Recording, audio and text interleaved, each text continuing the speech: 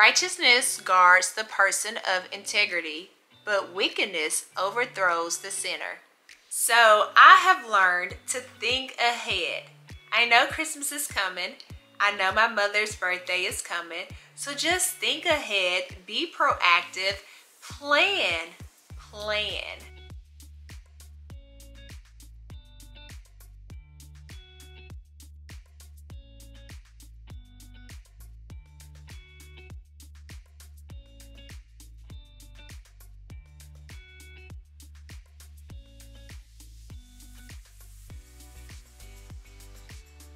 Welcome back to my channel. My name is T.Slater and I want to share with you 3 categories that I have in my budget for sinking funds. The first sinking fund budget that I have is my car insurance.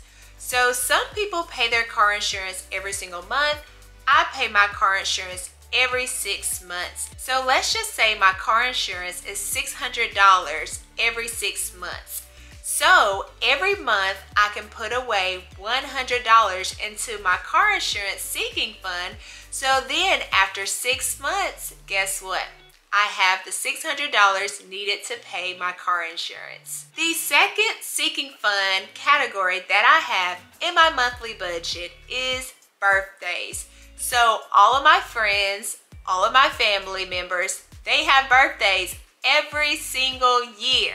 So I decided to create a sinking fund for birthdays. So what I do is every month I put in a certain amount of money. Some months I put in a little more, other months I don't put in as much. However, when my friend or my family member has a birthday, guess what I do? I go to my sinking fund budget, pull money out of it to buy gifts to celebrate my friends and family. The third sinking fund category that I have in my monthly budget is vacations.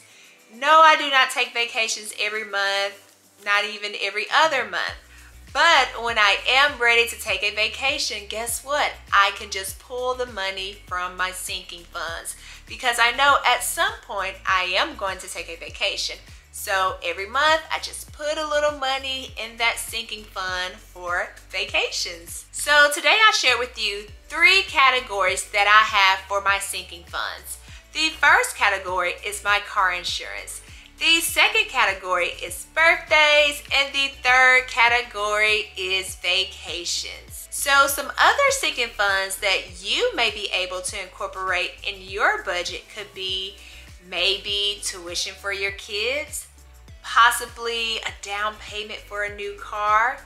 Maybe you have a home and you're doing renovations in your home. So you can have sinking funds for all these things. Thank you for taking time out of your busy day to watch this video. Make sure you like this video, and in the comments below, tell me what sinking fund would you like to add to your monthly budget. And until next time, see ya.